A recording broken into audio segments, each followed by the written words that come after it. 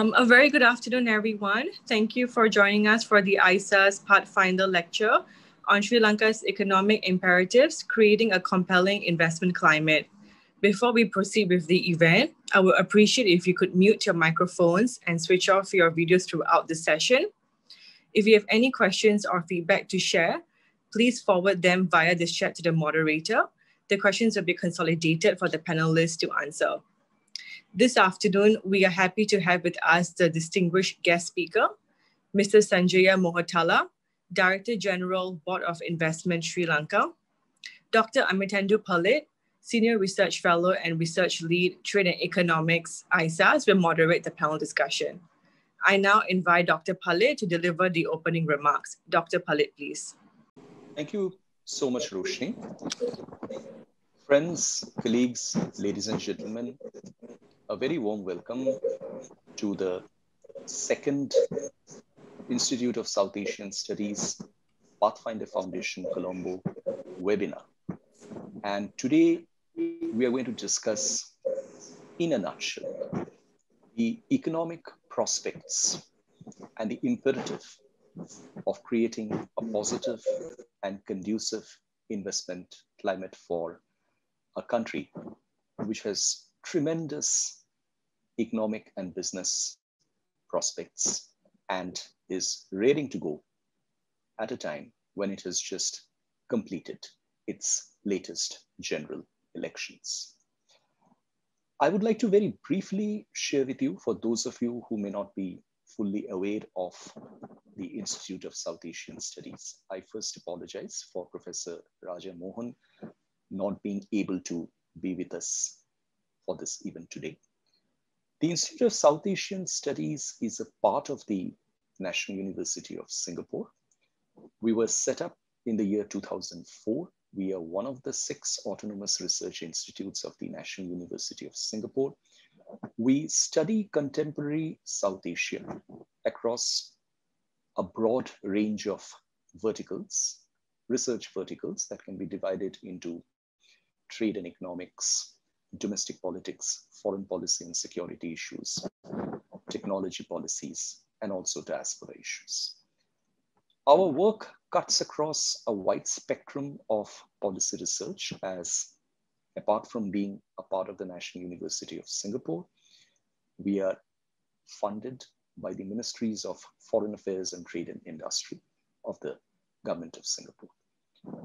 For us, it is important to look at South Asia's engagement with various parts of the world, but more specifically, Southeast Asia and the regions or spaces that are around the South Asian region, to track the variety of developments that are happening, as well as study their implications in as deep-rooted and multifaceted a fashion as possible.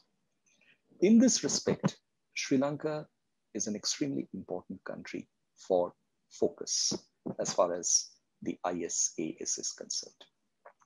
We not only try to look at Sri Lanka in terms of the variety of developments that are happening in this particular country from a political, foreign policy and economic perspective, but we are also keen on looking at Sri Lanka in a more generic regional influence and agenda setting capacity, particularly in terms of its role in the Indian Ocean, greater South Asian development and integration between South Asia and the Southeast Asian part of the world.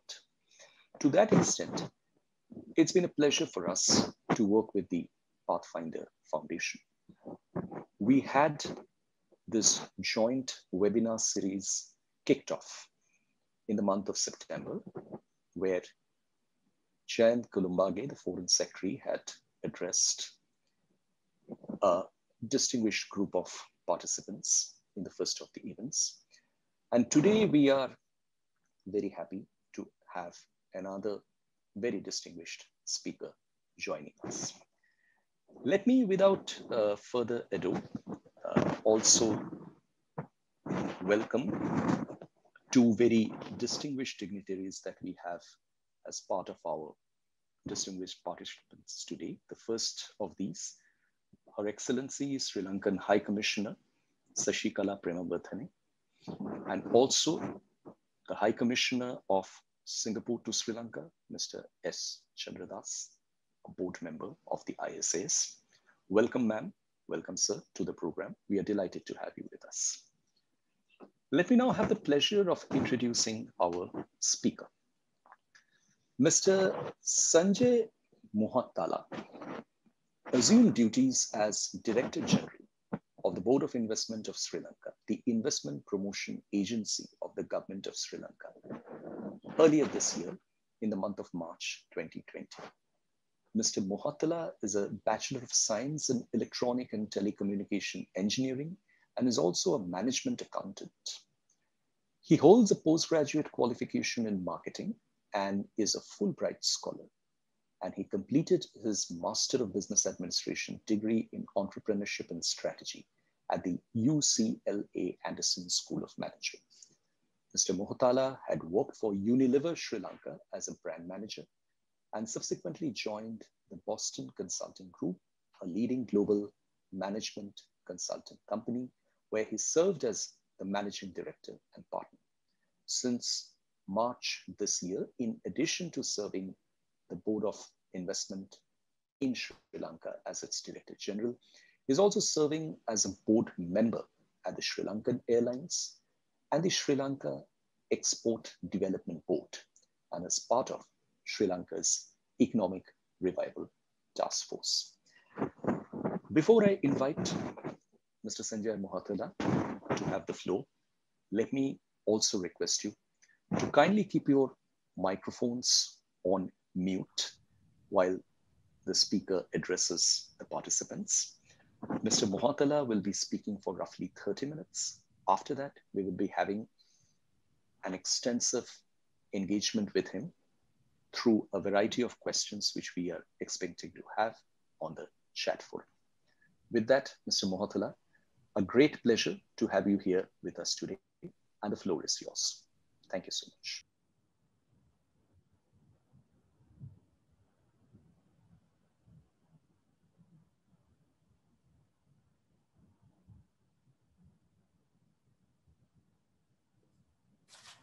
Dr. Pali, thank you very much for the kind introduction. Excellencies, ladies and gentlemen, good afternoon.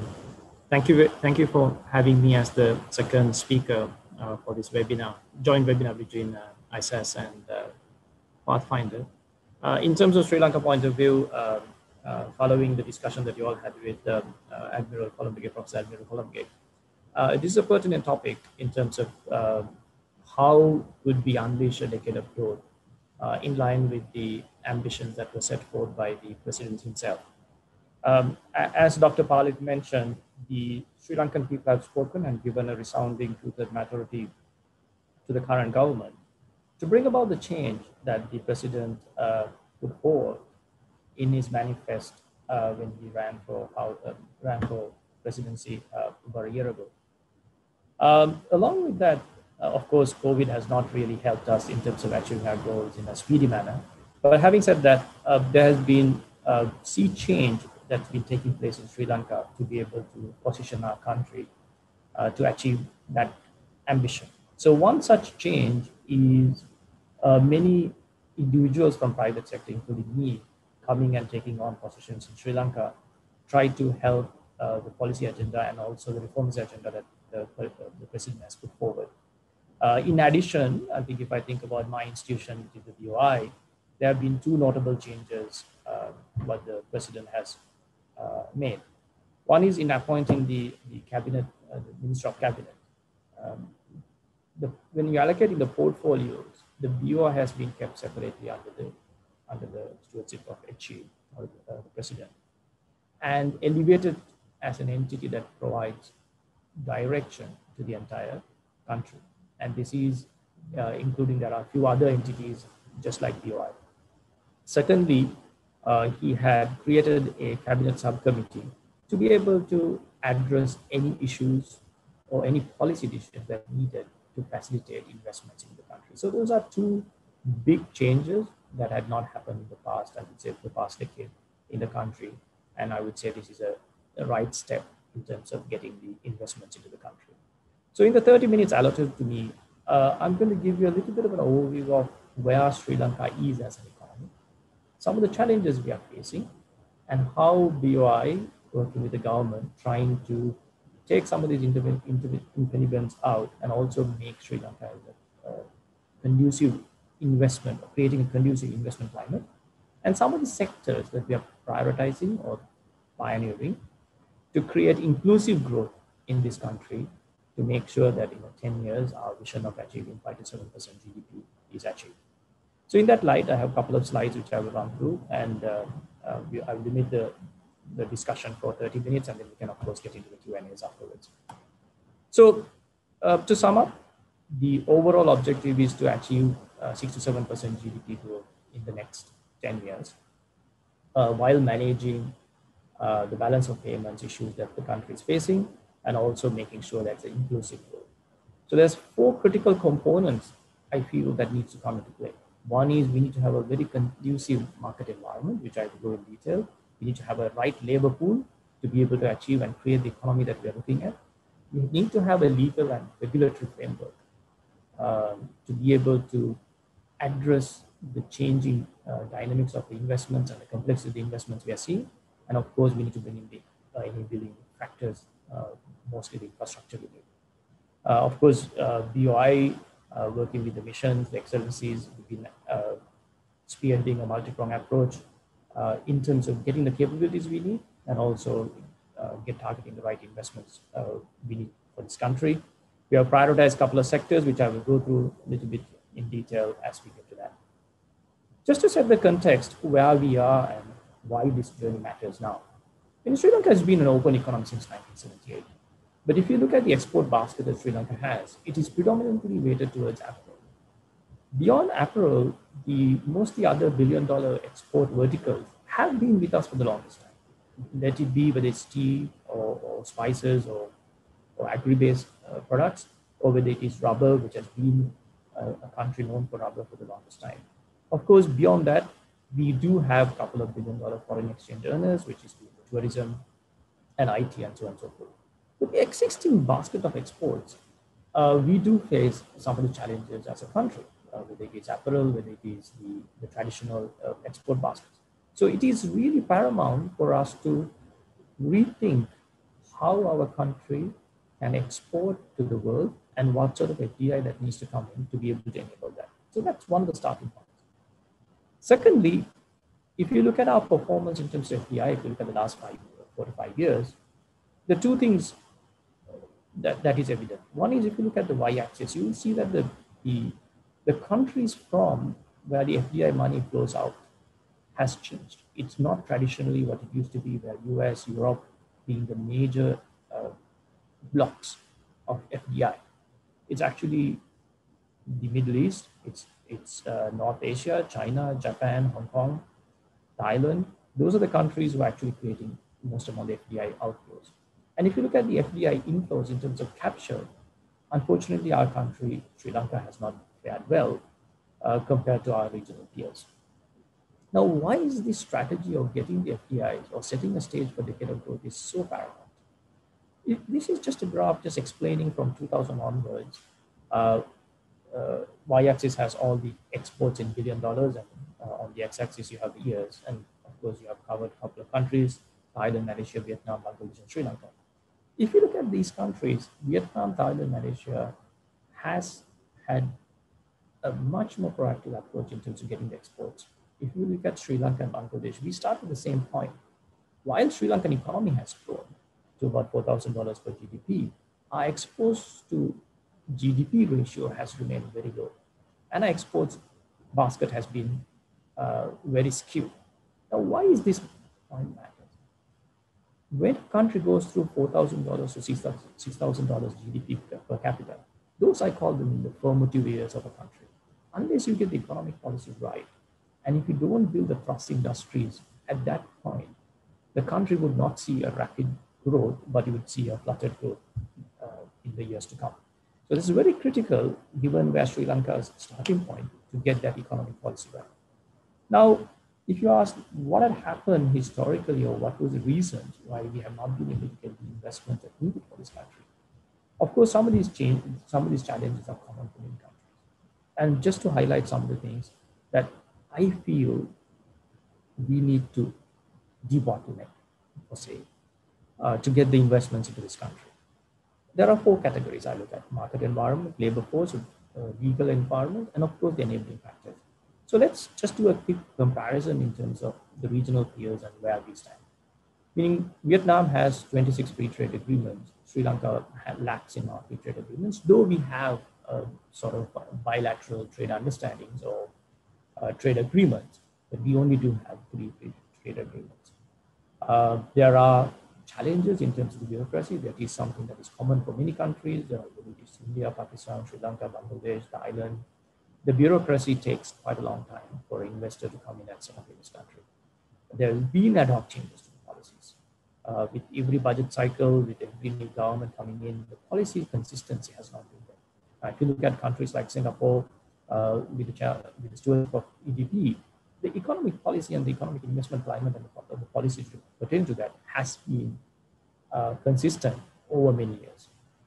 Then on the labor force point of view, meaning within the BOI today, there's 1,800 entities and close to about 500,000 people directly employed. But the skill set is quite skewed towards general but skilled labor in terms of apparel and so on and so forth. So if you think about where the country needs to head in the next 5 to 10 years, there's a large aspect we need to think about what our workforce should be and the skill sets that we need to get. We need to think about our labor participation. That is predominantly because most industries are around Colombo. With that, we see less women labor participation compared to some of the countries that we aspire to be. And of course, that we need to address the geographical distribution of the factories, which are concentrated in the western province or western part of the country due to infrastructure and so on and so forth. Then when you come to labor framework, I could break it down into a couple of things. One is as a facilitating agency, its powers it's vested within to be able to provide the comfort or the protection that the investors need.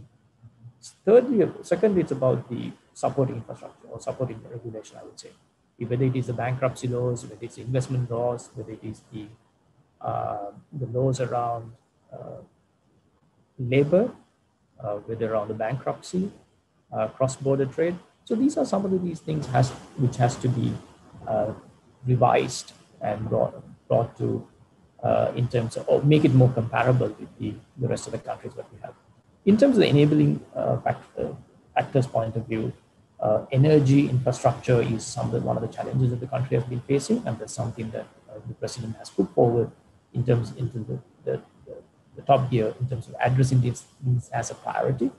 Then also looking at industrial zones and locations that we need to build to house all these investments coming into the country. Now, with all those, we have an ambitious goal we have set to move Sri Lanka towards a knowledge-based economy. So we've been moving from a factor-driven economy to a more investment-driven economy, and we are trying to be a more knowledge-based economy by 2025. So if I just step back and sum up, we have a traditional export base. We have some of the challenges that we have been facing for the past couple of years, similar challenges where the other countries in the region has been also facing. Then we have ambitious growth plans, and of course, complete economic thrust that we are looking at moving or making knowledge basically. So to be able to do that, we need to take a transformative approach for both the government or in terms of the country, but also for as the entity UI to make sure that we can deliver on that and provide the right support structure. So in terms of the country transformation or the country attractiveness to get investments, there are 3 big buckets I will look at. One is the creating a compelling investment climate. I will spend more time on this one, speaking in more detail in terms of what are the aspects that we need to do to be able to get investors in. Second one is in the target sectors or the target sectors that we are prioritizing, how do you create a compelling investment climate for them to come and set up here. And of course, the third one I would say broadly, creating a end-to-end investor climate. You call it more the farming of the investors when they're here to expand their footprint and create a vibrant economic activity in the country. But if you look at the BOI point of view, there are 3-4 things that needs to change. One is the organizational structure and empowering people, because the mandate of the BOI is changing over the years as well. The BOI back in the 1978 was set up predominantly to manage and encourage the low end of the manufacturing market. But today, BOI has been elevated, and all government large-scale projects are being funneled through BOI. In that situation, of course, our organization, the capabilities needs to step up to be able to handle these complex infrastructure and PPP projects and so on and so forth. As an entity and as a country, as the country embraces technology, our organization needs to do the same to be able to provide a seamless investment process that our investors can follow. Of course, there is the partnerships that we've been forming, both with the local entities as well as the foreign governments and foreign institutions, to be able to strengthen that the knowledge pool, the talent pool, and also to put the country in the right light when you put in front of the investors, and of course, getting the model processes and the PMO right in terms of delivering all this for the country as well as the organization. So if I think about the compelling investment climate, we are looking at 10 strategic levers which needs to get addressed. And I would say this is the basis. If we get this right, the rest you can build on top of it, the foundation of the country. So within the market environment, there are 3 strategic pillars. Within labor, there are 2. Regulatory, we are looking at 3, and of course, enabling, there's another 2 more. So there's 10 strategic pillars. I'll go one by one, just to give a quick sense of some of the big step changes we are trying to push, thereby enabling and creating this enabling investor climate. In terms of strategic trust and consistent policies, this is something that most of you all will see in the upcoming budget as well, because we really need a consistent long-term investment policies from the country to be able to, so that investors have a peace of mind when they try to look into investing in the country. Empowering BOI and to ensure the provisions contained within the agreements or the sanctity of the agreements are guaranteed for a stipulated period of time. And this is something that most of the time the investors, me coming from the private sector as well, tells me that with the changes in the law of the country, sometimes the agreements are not as robust as what they look to be when they entered into a few years ago. And this is a challenge many countries are facing. That's something that we are going to address in the future. The second part of it is creating market access for the investors who are going to come into the country, especially our largest trading partners, which is China, Japan, Europe and US. We need to at least get 5 trade agreements, ideally free trade agreements, if not at least trade agreements, to be able to create market access for the investors who are going to come and set up in the country. And of course, the end-to-end investor facilitation, not just for investors who are looking to export, but also who are looking to engage in large-scale infrastructure projects this country could offer, given the kind of inflection point of GDP that where we are at. And overall, I think what it should crystalline is to improve ease of doing business through streamlined processes and digitalizations. For this, there is a whole set of efforts being driven by both the Treasury and BOI together, also with the ICTA, which is entrusted in terms of digitizing the government processes. So with all these, we hope to see the ease of doing business rankings to go up in Sri Lanka. Hopefully, my ambition is to get it up to the top 50 in 5 to 6 years. In terms of the investment export diversification, which is very critical, we have identified 5 thrust verticals. The reason for identification of these verticals are twofold. One is that you need to have certain verticals to build the capabilities required for the country or required for the future. Secondly, these verticals also need to ensure there's inclusive growth when a country goes through rapid economic growth or doubling their GDP from 4,000 to about 8,000 GDP per capita. Because otherwise we'll have a huge gap between haves and have-nots, and which will create social unrest at a future date. So in that regard, ICT, manufacturing, mostly around rubber-based, value-added apparel and pharma, electronic equipment are few industries which we have prioritized.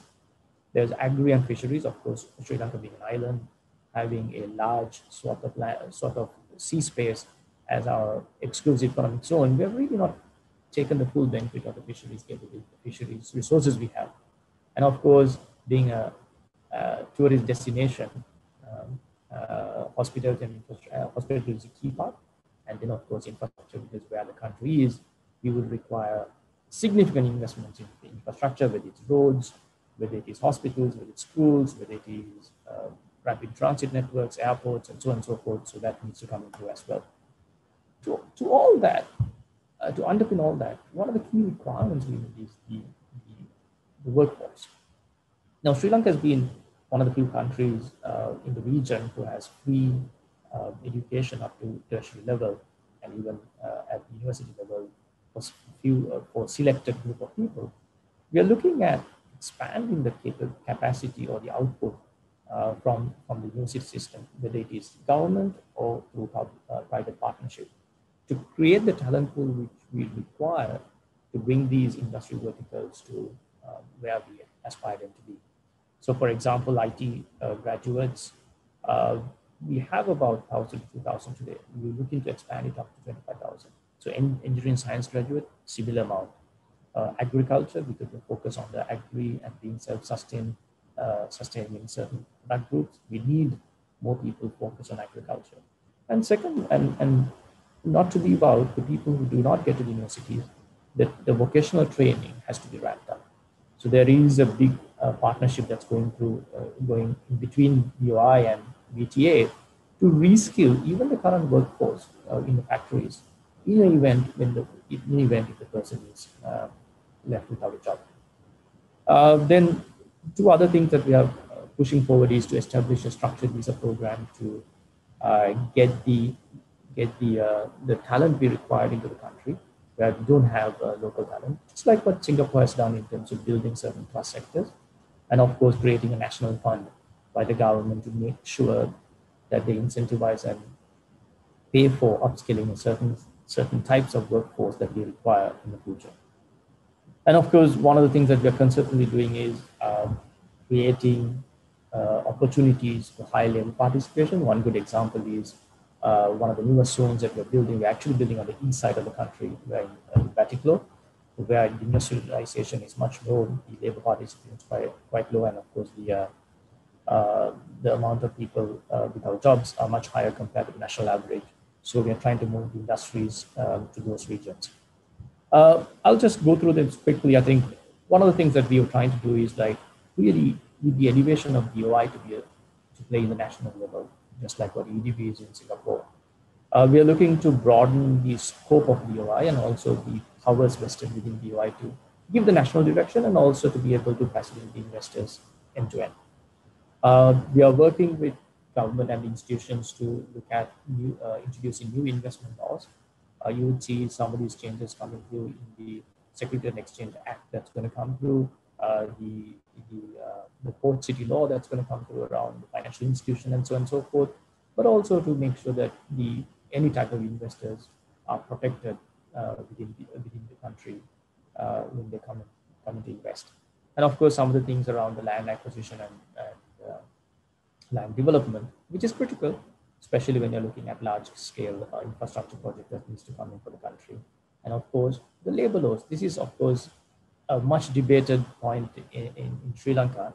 Of course, having the stronger labor laws has created an export destination which has the highest compliance in the world, especially if you look at apparel. Sri Lanka has the highest compliance compared to any other apparel export destination. But also it creates the inflexibility in terms of being able to flex the labor force as they require. Of course, you can find creative alternatives and creative ways within the legal framework to be able to find a win-win for both the employers and employees. In terms of the regulatory point of view, introduction of a simple and stable tax structure, and I think the government has, even before COVID, shown their willingness to move towards this in terms of the tax cuts that was introduced in January, bringing down with its personal income taxes, the corporate taxes, and so on and so forth. And I think the budget will give a direction for everyone in terms of how this will be maintained over the years to come. And there's an importance of carefully crafted sector-specific incentives. For example, ICT, agriculture, and so on and so forth, still do enjoy zero corporate income tax in the country. In terms of to drive these cross-sectors, what are we doing? So we are trying to build 5 large industrial zones, specific world-class zones, one around the fabric manufacturing in Eravu, which I talked about on the east of the country, the pharmaceutical zone, a state-of-the-art 400-hectare pharmaceutical zone in next to the Hambantota port. There's a rubber processing zone specialized for rubber.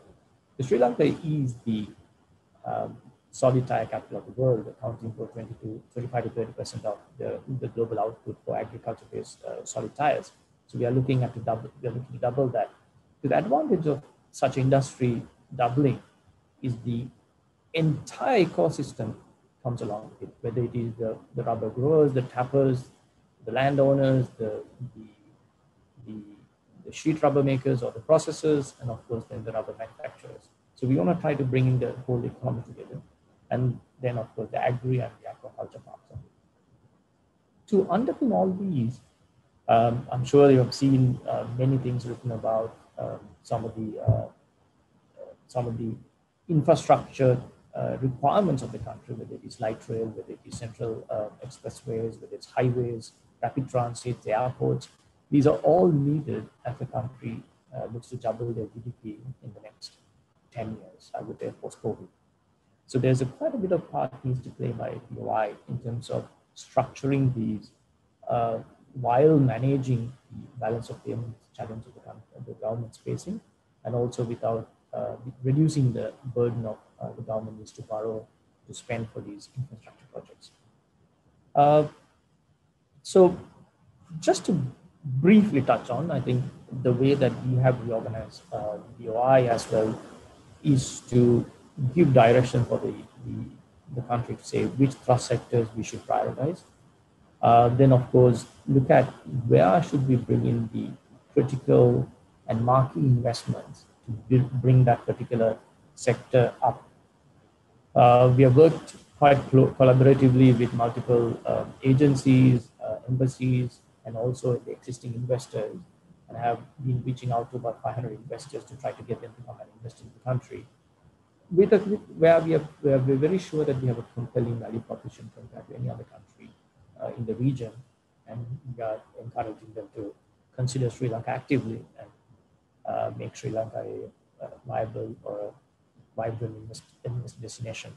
If you look at this year, even through COVID, while the actual FDI, which is the money being put on the ground, has slowed, BOI has been able to secure a very wide, a strong pipeline, which will turn into projects by next year, which is, I would say, a testament to the policies set by the government and also the proactive things being done to create increase Sri Lanka's economic climate. In terms of sectors that's been prioritized, I'll not go in detail, but I'll just touch on very quickly. There are 5 areas that focus from our country, from us as well as the country. In the manufacturing, there are 3 areas which we have priority focus, but it doesn't mean that the rest of the manufacturing is discouraged or not looked into. One is pharmaceutical. Pharmaceutical is looked at in two aspects. One is, as Sri Lanka, as a country, we spend close to about $600 to $700 million on pharmaceutical products. We do have a certain amount of localization of pharma products in the country, but we can produce more pharma products in the country to supply for the local government and the local health sector, as well as to export.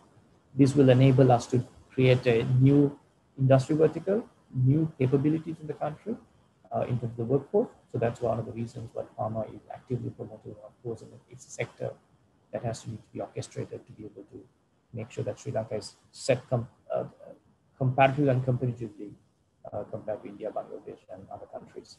Of course, high value-added apparel, as you all saw, that apparel is a large export sector, which is about close to about $6 billion. But unfortunately, today we import about $2.5 to $3 billion worth of apparel, with some of these basic apparels and high-end apparels, which we can manufacture in the country. So that's one of the zones that we've been built up. And electronics and electricals. If you look at the mineral wealth that Sri Lanka processes in this country, whether it is graphite, some of the best graphite in the world, graphene technologies, polysilicon, and all the mineral sands, this is a segment, I would say, underweighted compared to the capabilities and the products that we have in offer in this country, and something that we can definitely push through. ICT, meaning some of the examples to say London Stock Exchange runs on Sri Lankan software, and of course the London Stock Exchange came and bought that company over after a few years. Some of the companies in Sri Lanka, the products runs and powers some of the theme park, most of the largest theme parks, airlines, and cruise ships, and so on and so forth.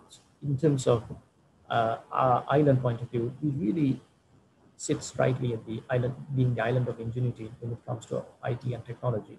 But number of companies being in Sri Lanka, I think this is a sector we can double, easily create from $1.2 billion to $3 billion vertical going forward. Well, hospitality and tourism, we all hope for a day that COVID goes away and we all can get back on a plane soon. In that regard, I think hospitality and tourism is an area that we look to pioneer and grow. We came close to about 3 billion in terms of receipts, and we had plans to take it up to about 10 billion.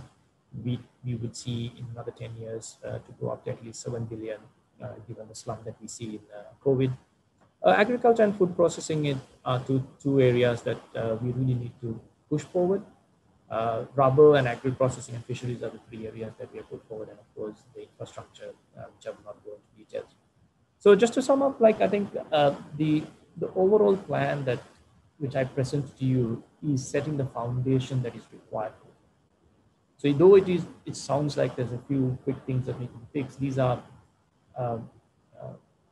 Dr. Palit and the experts would agree, these are some of the deep-rooted problems that needs to be fixed with policy changes, and you require a great amount of trust to make those policy changes happen. So in terms of BOI's point of view, our objective for this year and the next year is to make sure that this foundation is set properly. The country can really unleash and achieve the growth ambition that it's set forward in terms of doubling its GDP in the next 10 years. So with that, I would conclude my initial few words, and we'll open up Dr. Palit and the team for questions and Q&A. Sanjay, thank you. I think that was an outstanding presentation.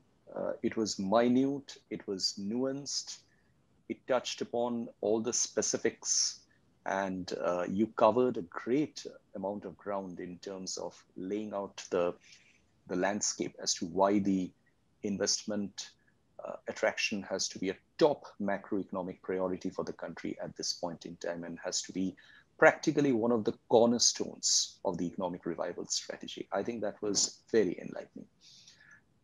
I wanted to discuss with you a few salient points, and you have had the advantage of taking this broad canvas view of the region. You know the region quite well.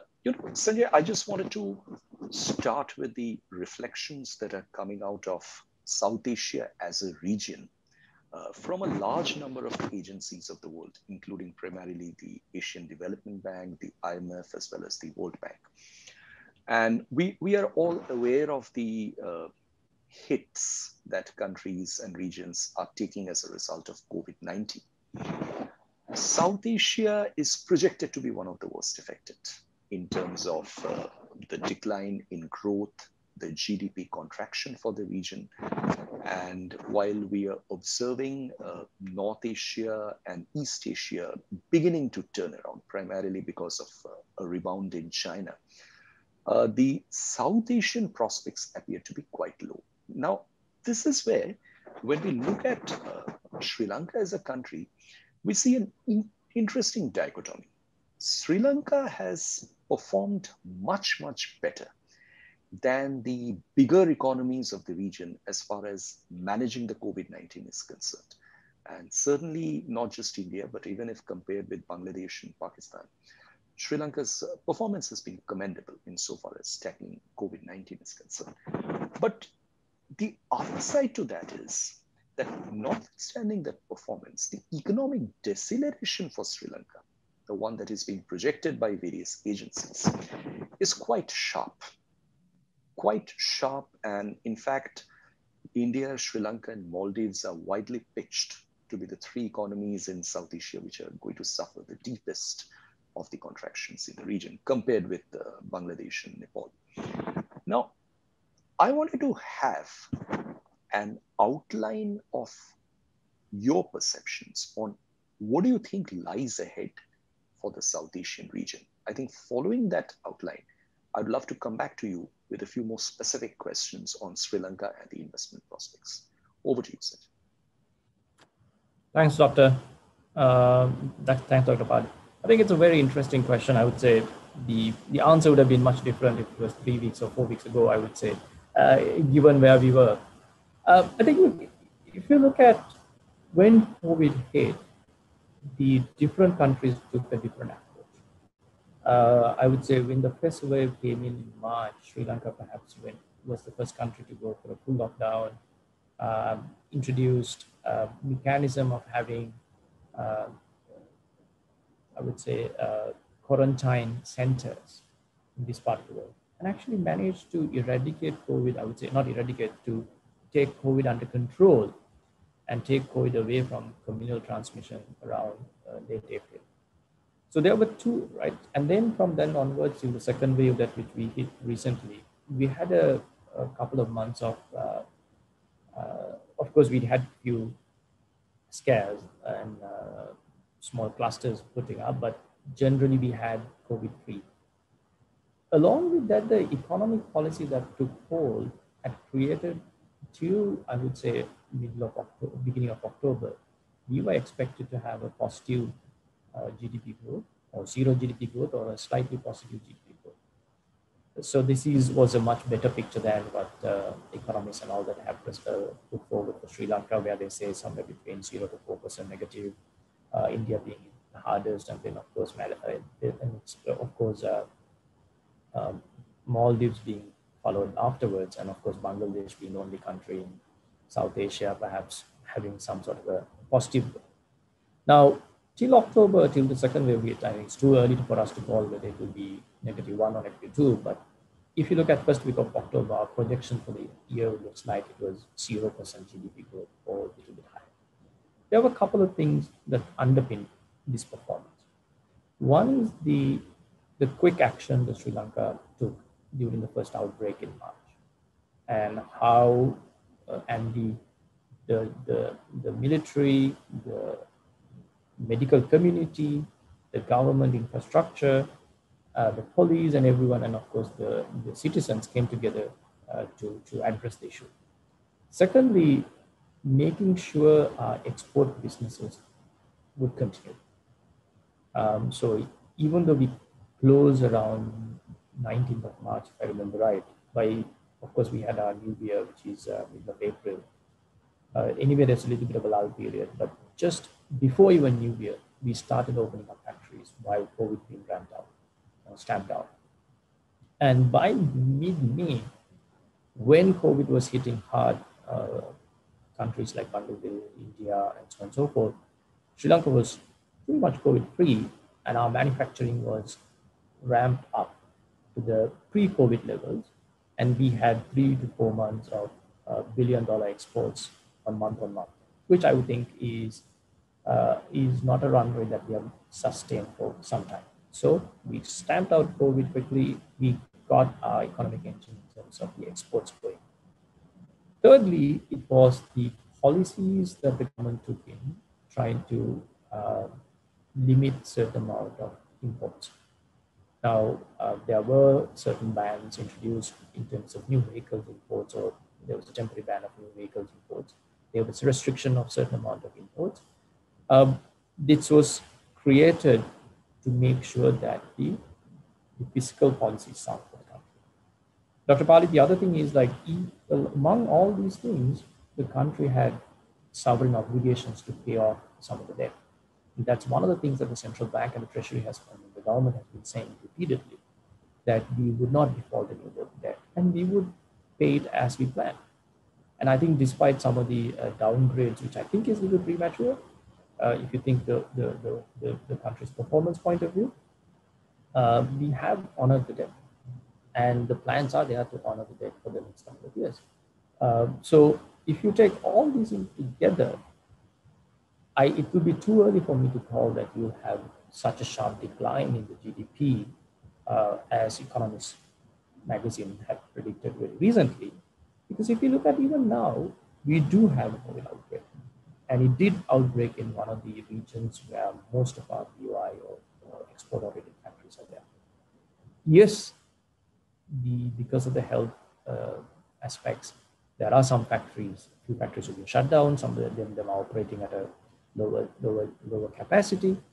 But the primary focus has been to enable and quickly take out and separate people who have COVID and doesn't have COVID and get these industries to run. So if that's a primary aspect of it, so then we would expect still room for economic recovery. And if we had these 3 months without any hindrance, we would have had probably record growth in terms of exports and would have had a positive GDP growth, more likely. But even if it's said and done, I think we still would come out much stronger than what was predicted. And the second part of it is the composition of the economy. We do not have a large real estate sector like what India does have. And because of that, the impact of the GDP was much less. The remittances from the foreign employers continued, and it actually has continued just like last year, despite some of the foreign employers have losing jobs and whatnot. So tourism dollars went away. Of course, that was one big hit. But of course, on the other hand, we had some reprieve from having cheap oil prices and all that. So taking all these in together, I think there was a much better cohesive management of the economy, where Sri Lanka came out top compared to the rest of the countries. I think we need to think about how we move forward. And I think with the policies and getting COVID under control, we should be able to see a positive economic growth next year. Thank you, Sanjay, for that very detailed explanation. And I think I agree with you. I think all the projections that we are getting to see at this point in time coming out of the international agencies are very short term in that respect. They're also very static in their scope.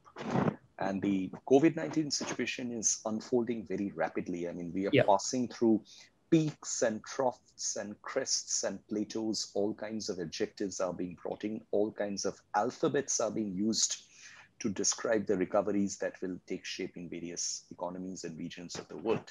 Yeah. So yes, we need to watch out for how specific economies are behaving. And I think I agree with you, the Sri Lankan government's response has been quite spot on, and I think has been quite preemptive on the entire developments. I'll come back to you with a couple of queries of mine, but before that, let me turn to the chat board. You might be seeing some of the questions that are being posted on the chat forum. And the first of these is from one board member of the Institute of South Asian Studies, Mr. Girija Pandey, a veteran insofar as the IT industry is concerned.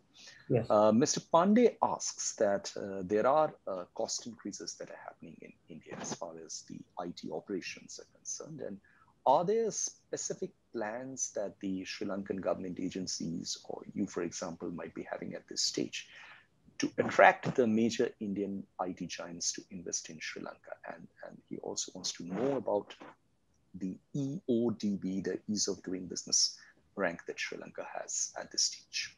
Yeah, I think Mr. Pandey, to answer Mr. Pandey, Dr. Pandey's question, I would say two parts of it. I'll give you one example. Recently, HCL came and signed up with us to set up I would say, disaster recovery center in Sri Lanka. This was in early March. And as they went and tried to recruit the people, they found that the Sri Lankan talent pool was ranked much higher in terms of the capabilities and in terms of the IQ level or maturity that they were measuring compared to the rest of the region that they were looking at. So by the time they were establishing the location, they had already expanded to 500 people. And by the time September, when the Prime Minister, myself, and our chairman, we inaugurated the establishment with HCL, they had given a commitment to increase the number of staff in Sri Lanka up to 5,000 in next 3 to 5 years. Now that's kind of like a rapid growth we have seen, a commitment a company in India has given to Sri Lanka, looking at the quality of the talent pool and so on and so forth. So I would look at and encourage many of the Indian companies to come and really look at Sri Lanka because of the talent pool availability, because of the education content, because of the preemptive aspects that they're putting in to build the talent pool that is required for these companies to come in. It is zero taxation for those investing to come in. I think ease of doing business, yes, it is. We rank much higher than, much above than India, where India has moved much ahead. But I think that's where BOI plays an active role. We do play and create that ease of doing business in the country, where the rank or the ranking of ease of doing business looks at more as a country as a whole, but as if the industry moves through BOI, we provide that facilitation to make sure that you've been treated and taken care of and provided all the necessary requirements to set up the companies quickly in the country. Thank you, Sanjay. I wanted to actually get your opinion on another set of developments that are happening around us, around Singapore, around Sri Lanka, in the entire Indian Ocean, Indo-Pacific, Asian development region. We are getting to see a significant reorganization among regional supply chains. And there are a group of opinions, a block of countries working together to see that if supply chain disruptions can be minimized.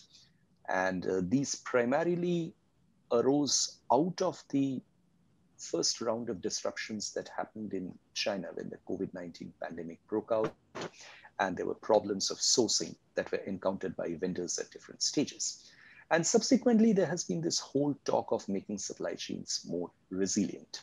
And from a lead manager's perspective, to diversify the risks as much as possible. So which might actually end up resulting in a spatial production pattern in the region where there is much greater diversification, much greater horizontality across the region in terms of location of specific parts of supply chains. Now, in many respects, Sri Lanka, as you mentioned right at the beginning of your talk, and as we all know, historically the most open economy of the region, in the Indian Ocean region. I think I wouldn't be wrong in saying that. And today, Sri Lanka is kind of poised at a very interesting juncture and trying to take a constructive, at the same time, aggressive attitude towards attracting foreign investment. Much of it is supposed to be export-oriented. Do you see Sri Lanka benefiting from this reorganization that is happening in these supply chains in the region? And might that be a possibility that from the Board of Investment you might have factored in when you looked at the entire strategy of recasting the foreign investment strategy for Sri Lanka? Yeah, Dr. Pal, I think that was one of the key thrusts that we looked at. And I think the whole COVID, and before COVID also, some of the geopolitical tensions around trade had forced many of the companies to diversify their supply chain. And I think then the COVID coming on top of it, really the disruption that they saw, whether it is with China, whether it is so with Bangladesh and apparel, or some of the pharmaceutical challenges that they faced with India, so on and so forth, they really saw the need to have a diversified and a resilient supply chain than a low-cost sourcing, just focus on local sourcing. So we saw most of the critical components, say for example, pharmaceutical. So that was one of the reasons we also focus on pharma and we prioritize pharma, because If you look at natural point of view, Sri Lanka is perhaps 3, 4, 5 years too early for a pharma. So, but if you look at the geopolitical and also the supply chain realignment point, one is most of the pharma companies are their pharma facilities at full capacity. There's a large concentration between in China for APIs. 70% APIs roughly in China, rest is in India. Generics are concentrated mostly for FDA approved either in India or some other way.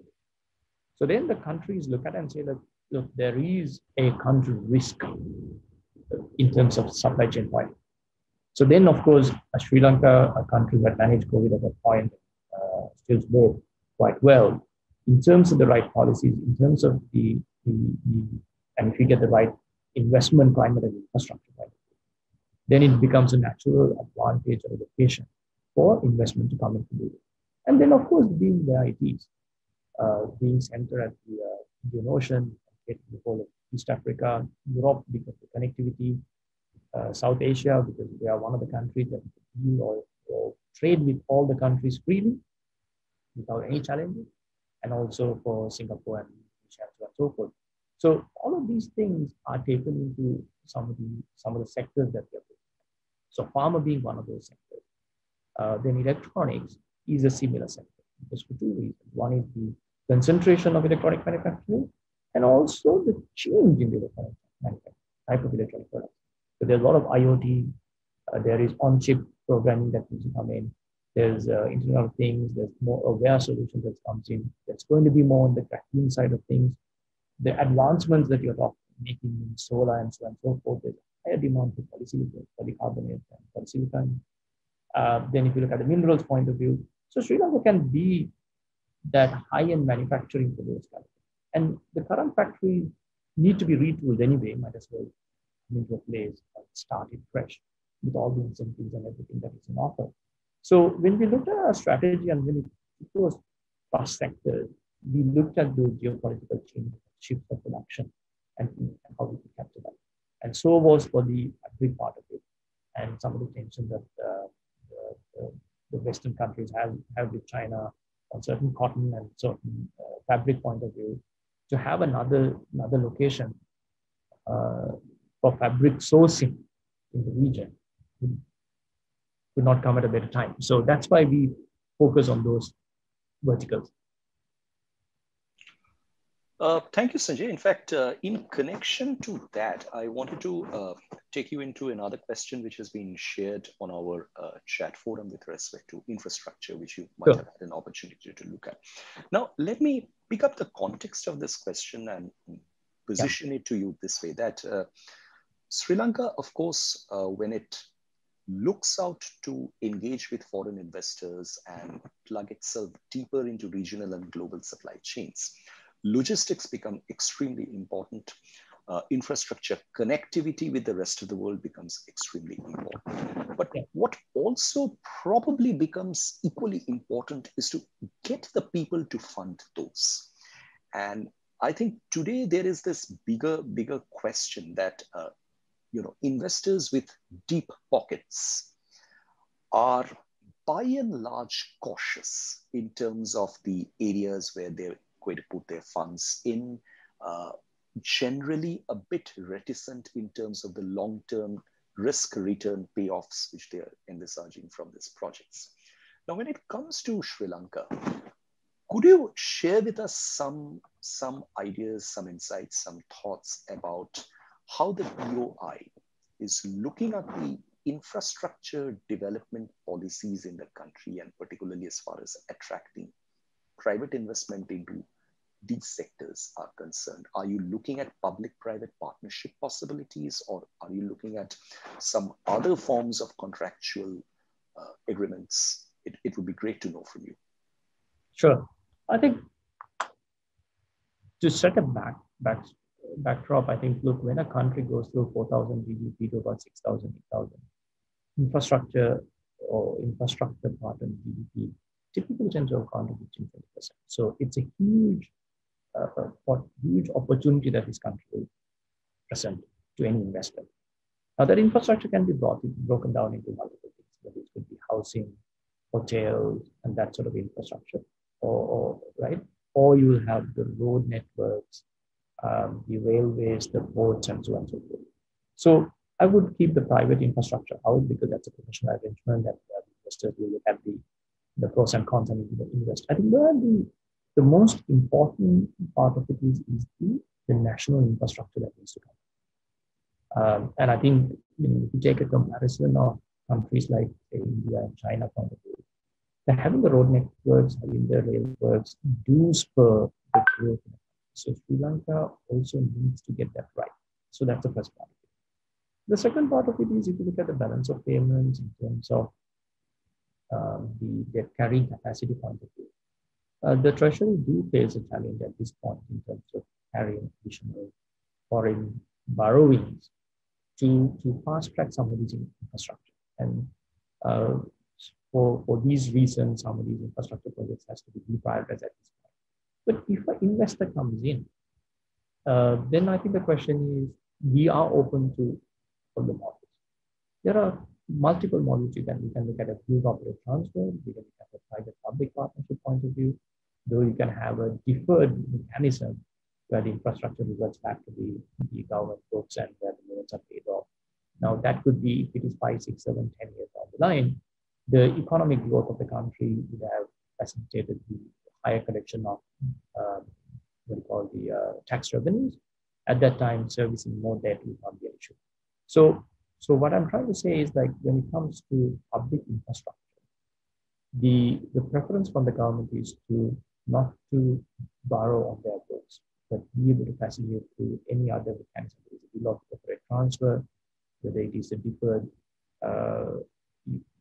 loan where you operate the asset, but the loan takes on by the government at later on, right? For example, for rail projects we have seen certain countries do, or whether it is a public-private partnership where the government debt carrying or the cash outflow is minimized. So not all infrastructure falls into these categories and becomes viable. Then we need to look at creative financing mechanisms to do that. Whether you support or facilitate through additional infrastructure that we give the companies to develop, thereby paying off the borrowings through additional economic activities that they take on.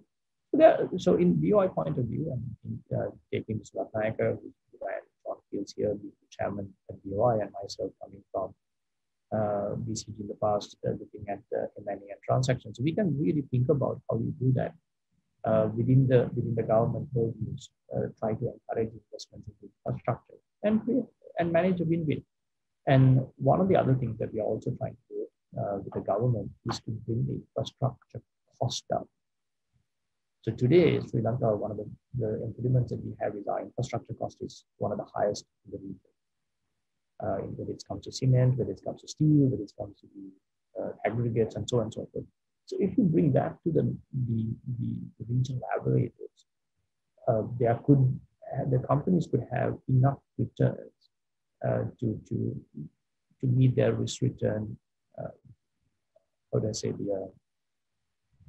the matrix, so that they could get a good return without getting much of the government intervention or the energy models that typically people tend to look at in this part of the world. Sanjay, that was again very insightful, and I'm conscious of the fact that we do not have too much longer to go in retaining you with us. But within the short time that we have, and in order to make best use of those, I wanted to check 2 specific questions with you. The first of these is a follow-up from the question that you just elaborated on infrastructure and the fact that, state funding or funding of that character is extremely important when it comes to accelerating investment. Now, there's this view that funding from China has been very deep and widespread in Sri Lanka insofar as infrastructure assets are concerned, but probably it is also important for Sri Lanka to diversify the sources of funding. So is there a thought in so far as infrastructure funding is concerned to approach countries like the United States of America or Japan in this regard to explore the possibility of direct donor funding through specific schemes related to infrastructure? So, Dr. Bali, there's two parts of it. One is the donor-based funding, and of course, uh, Professor Admiral Kalabagi also talked about. I think we have a non-alliance economic policy in terms of when you look at the country point of view. It's a country first, and we're trying to develop the economy. And anyone who's looking to participate, we're encouraging everyone with open arms. One is the donor funding. And yes, we are open for any type of for any country to come and engage in that discussion. The second part of all these large-scale infrastructure projects. What we are looking to put is open tender and do it in a transparent way for any company, whether it is Chinese or whether it is somebody else, to be able to participate. I think the optics sometimes defeats the purpose, defeats actually the goodwill of some of the things. I'll just let you know one example. Like the latest tranche of money that was raised by Treasury was a public auction. And it did go to a Chinese bank because they provided the best terms for the country. But the way you fixed it, the way the way the reporting went up was we get another loan from China. For some of the infrastructure project is also the same situation. So what we will do is, going forward, we will have as much as transparency, any project that comes through the BOI, and have an open platform for anyone to come and invest on it. In that sense, let the best person get the project. So then Sri Lanka wins, and then the investor wins as well. So that is the way that I look at addressing this issue. And in terms of alignment point of view, Sri Lanka first, and we are open for everyone to do business. That's very, very heartening to know, Sanjay. In fact, I think this mindset makes a great deal of difference to the perceptions of investors when it looks at investment locations, potential investment locations. I think the outlook of the agencies, insofar as they are looking at getting investment from a good group of investors are concerned, that makes a great impression. The last question that I have for you on today, Sanjay, is that you very rightly in your presentation alluded to the importance of increasing exports, obtaining market access. And I assume that the character of the investments that you'd look to come into Sri Lanka, given the relatively small size of its domestic economy, would essentially be of an export-oriented variety. Investments that would create the capacity and condition enabling Sri Lanka to diversify its export basket and export to other countries of the region and the world. And in that regard, we know that FTAs are very important, the free trade agreements. Now, this is where I wanted to check with you that Sri Lanka has a few FTAs, though it has not had as robust an FTA engagement as probably Vietnam, the example that you shared. But it does have FTAs, including one with Singapore. It has a preferential trade agreement with India, which it has been looking to upgrade for several years. It's at an advanced stage of FTA negotiations with China. At one stage, there was also the possibility of Sri Lanka looking seriously at the RCEP. Now, I wanted to check with you that, could you share with us some little bits of details or ideas about what exactly is Sri Lanka's current thought on engaging in FTAs? Yeah, Dr. Malik, I think you're absolutely right. In terms of having free trade agreements, we compared to a country like Vietnam, we really managed to do multiple free trade agreements in the past couple of years. But if you look at like the openness of countries which we export into, for the product group that we do have certain quite a bit of agreements multiple countries. Now, this is something, I think the important thing is whether you define it as a free trade agreement, whether it is a trade agreement. What ultimately you need is a level playing field and a competitive market access to the country that you're trying to in. So the way that the BOI is engaging with the government of commerce and so on and so forth is to say that, well, if you are building an economy of this dimension in the future, you need to try to create that access for those companies who are coming in. So whether it is the import taxes, the tariffs, and non-tariff barriers that these companies may end up posing, to make sure that we can create a pathway or a conduit for them. In that regard, there is an active dialogue, and hello. Yeah, I'm with you. Yeah. So I think there's an active dialogue that it's ongoing in terms of crafting the trade policy of the country. Along with that, the final free trade agreements we had. Some of the free trade agreements or some of the trade agreements we had, honestly, anybody who looks at it will see are lopsided. But we need to have an equitable agreement for us to have access to the markets. The same way that we enable the other countries to have access to our market. So I think we just need to have a reciprocal trade agreement for us to continue to grow. So that is critical for us to get the high value added production or manufacturing into the country, because that is what's needed. It's not the low value added items, but we need to create an ecosystem where we can create more high value or more value addition.